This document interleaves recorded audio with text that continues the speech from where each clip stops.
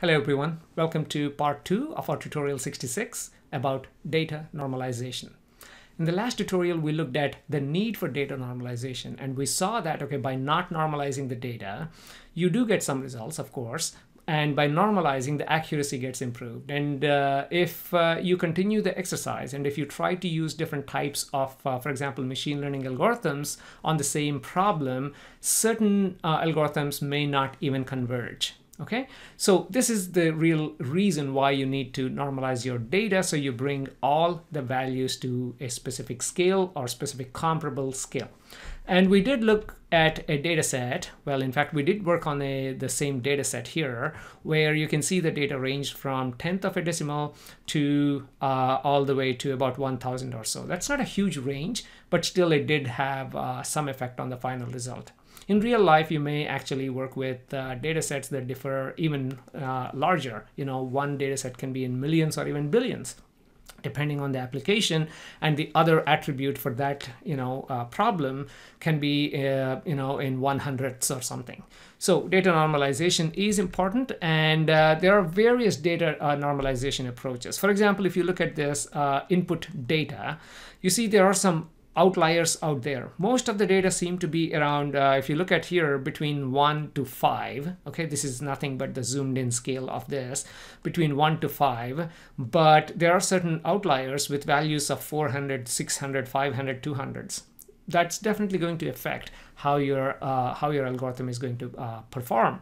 Now, one way of normalizing this is bringing everything between 0 to 1. Meaning you divide this by the maximum number. In this example, the maximum value is 600. But is that really a great way of normalizing? Of course, it brings everything to between 0 and 1, but still you have this outlier effect. And also, most of your data is squeezed between 0 and 0.005. Pretty much the same problem here. And there is another approach where you can actually normalize this in a different way, where the outliers are taken care of in a different way. And this is typically a nonlinear way of normalizing your data. And there is another way up here. As you can see, it's not only compressing it or taking care of these outliers, but also distributing this data into almost like a Gaussian form. And let's look at these 3 or 4 examples in Python. So let's jump into our IDE. And well, I did highlight some of these here. So the examples I showed you is one is min-max scalar, is something that I use quite often. And standard scalar also works okay, but these two are very similar. So I typically use min-max scalar, and there is something called robust scalar. Power transformer is the one I showed you in the previous slide, where the data is spread, but then the outliers are taken care of. And quantile transformer, it transforms the features to follow a normal distribution. Yeah. So these are all of these are available in scikit-learn, but if you look at Keras, for example, it also does the machine learning based library. It also has its own normalization, and you'll find other normalizations out there. Based on my experience, min-max scalar and power transformer or quantile transformer usually work very well. Okay, you can actually normalize if you have an image, a grayscale image, where the values range from 0 to 255, an 8-bit image.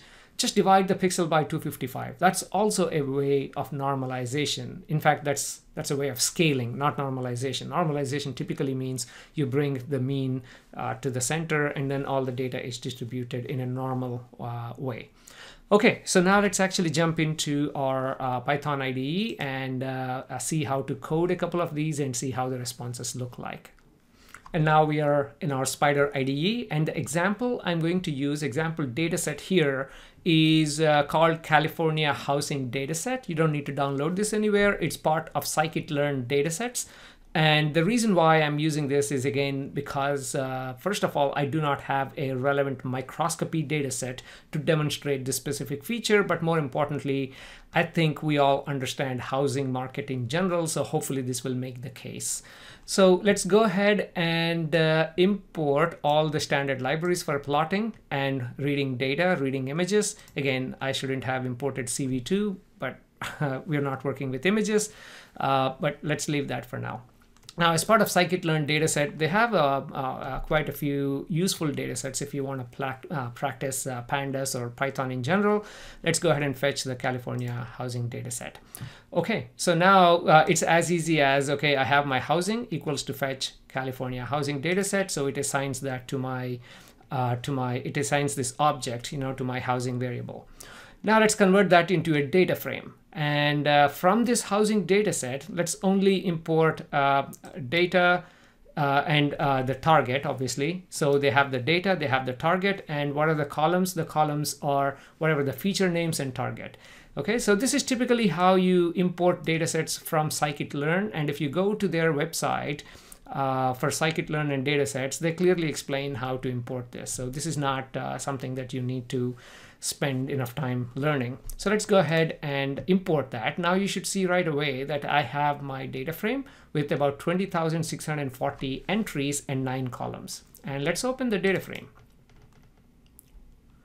And let me expand this so we can have a quick look at it. Okay, so here the first column is median income. What is the median income in that neighborhood where the house is located? And the age of the house in years, is it 40 years old, 20 years old? So the whole data set is about various attributes and what is the price of that house, right? So if the median income is high, typically the house prices are higher in that neighborhood. And how many rooms do you have? How many bedrooms? And what is the population and average occupancy, and where is it located? Okay, so all of these are part of this data set. Now you can see the range here. Median income is between 1 to 8 right here. I don't know, I think this is in hundreds of thousands probably. And the house age is between 10 to 50 or 60 here. Number of rooms is 1 through 5. And so on, and population is in thousands. So this is a good diverse set of numbers. So let's see how we can actually normalize these values. So first of all, if you do your data frame.describe, I'm transposing so you can actually look at all the values right here. So median income, we have 20,640 of them. So as you can see, the mean of all of those values is 3.87. The mean of house age is 28, and the mean is right there. And the population, the mean is 1,425, which is obviously a pretty high value. And the longitudes and latitudes, I don't think we'll be using these as part of our machine learning, but you can see how the range is changing.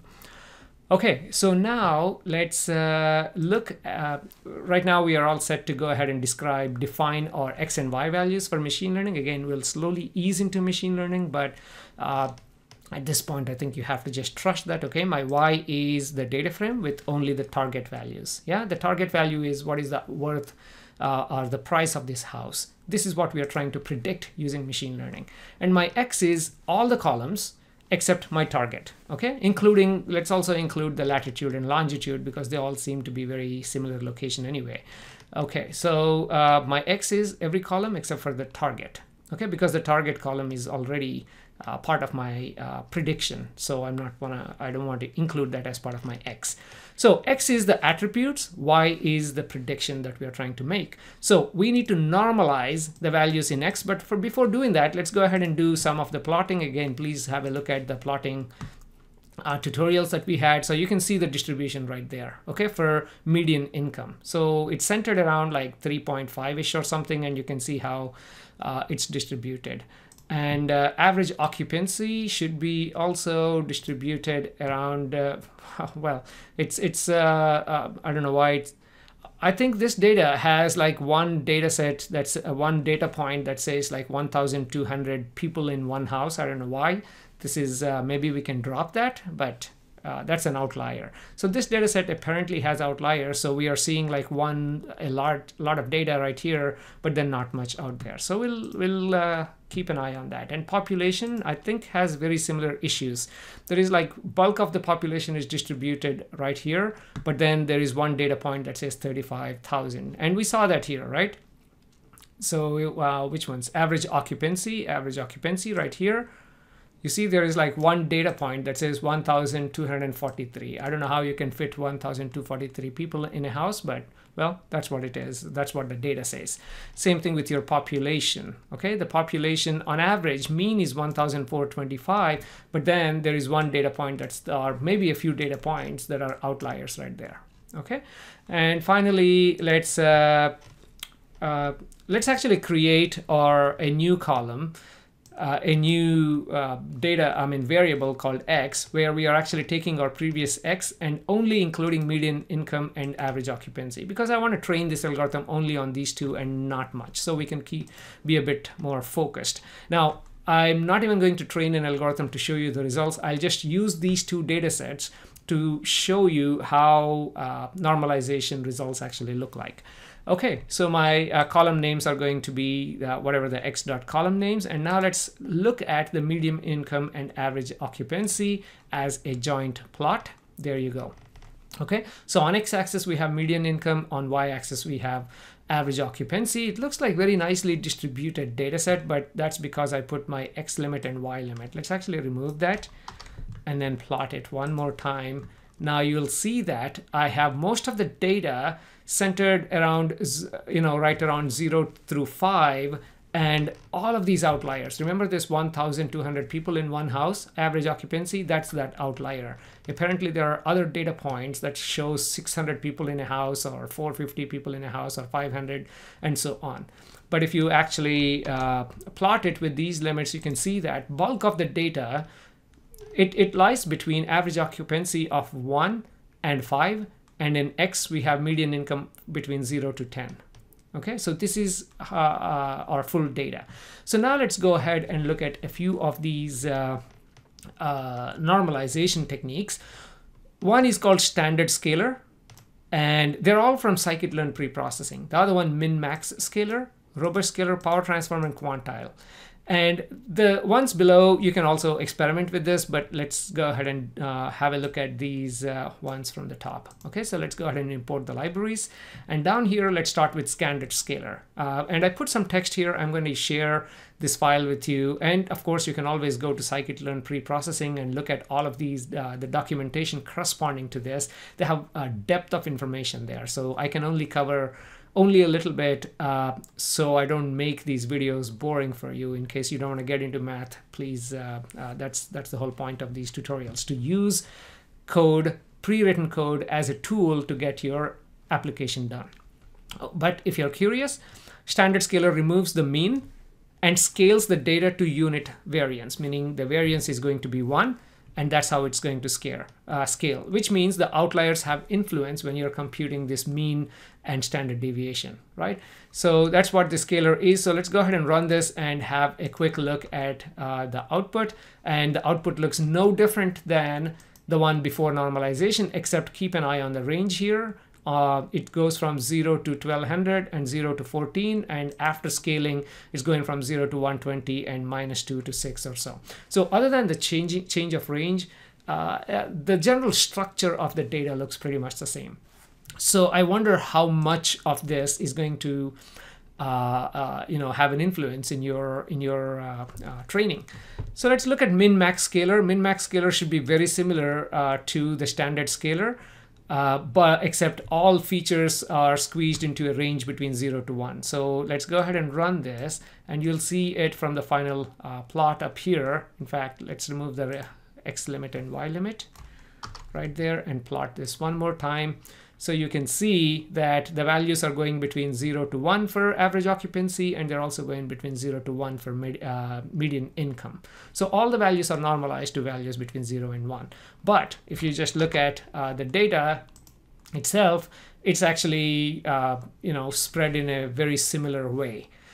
This does actually help bring all the features into a similar range, except most of your data lies between 0 and 0.005 and a few outliers out there. So this may not be a right approach if you have outliers. But if you are dealing with images, 8-bit images that go from 0 to 255, this can be a great way of scaling the pixel values actually. Now, robust scaler, the center and scaling statistics of this are based on percentiles.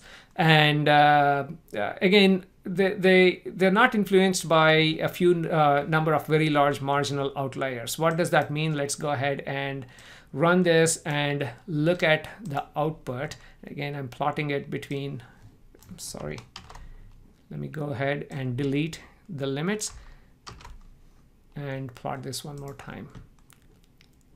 You should see exactly the same outliers.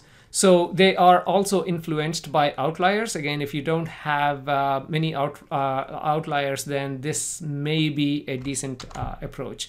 So let's go ahead and plot it within the specific range. And as you can see, every one of these approach, they have their own way of centering it. Yeah, min-max scaler is between 0 to 1. And this robust scaling, because they're based on percentiles, apparently they are actually centering everything around 0. And the scale goes from, in this case, -2 to like +3 or so. Okay. To me, I've used this a couple of times, only out of curiosity to test how the result looks like between robust scaler and min-max scaler. I did not see statistically different results between these two. So I don't have much more to add to that. So min-max scaler turned out to be working fine, so I always use that, especially with images. Okay, so now power transformer, as the name applies, it applies a power transformation to each feature. Why does it do that? To make the data more Gaussian-like. So it's almost like squeezing it into a normal distribution. And you'll see that from the result. Now let's not rescale the axes, and let's just see the raw output. Until now, we've been looking at the output that looks like this, okay? And then I'm rescaling it to only look at values that are within certain range. So now I'm not rescaling it, just looking at the entire thing.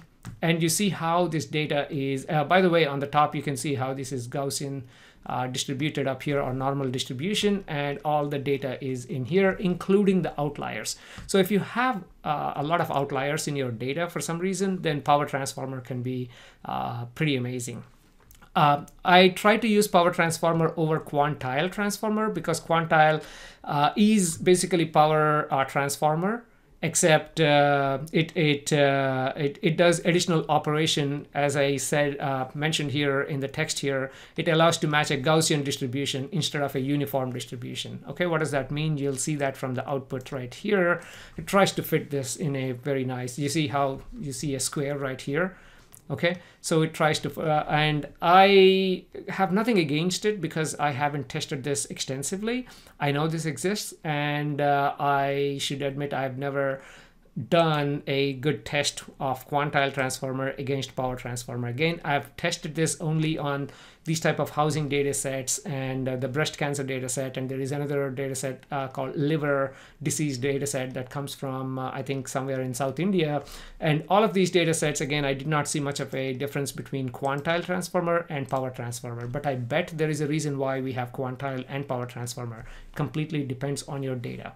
So when you're engineering your machine learning algorithm, you always hold out part of the data for testing and or validation, and keep an eye on the overall accuracy. Keep an eye on your ROC AUC values. If you don't know what that is, you will learn about them pretty soon as part of this tutorial, but see how it's affecting, how your normalization is affecting your end result, and then train the model and use that model for your future testing of your data or future prediction of your data. So I hope you found this tutorial to be useful. And again, in the next tutorial, let's continue the journey of learning about machine learning. And in fact, let's go ahead and talk about what machine learning is in the next tutorial. So thank you very much.